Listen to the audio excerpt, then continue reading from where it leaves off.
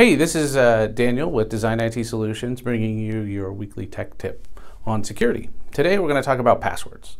What are you using for a password? Let's think about it for a minute.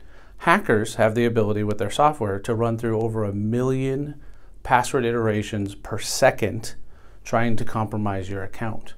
If you're using a shorter 5-letter password, they can actually compromise it in 11.9 seconds. It's pretty crazy. So one of the things we recommend is using a complicated password. So that's including letters, numbers, symbols, mixing it up, no less than 10 characters. Keep it as long as you can handle. One of the things we say is use a passphrase. So instead of just typing a word or a made-up password, you can actually make it really long and type a whole sentence. I like to go to the beach would be an example of a passphrase, but of course that's a little simple.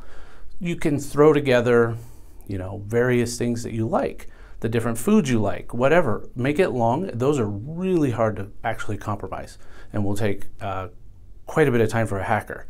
So today, think about the passwords you use for work and play.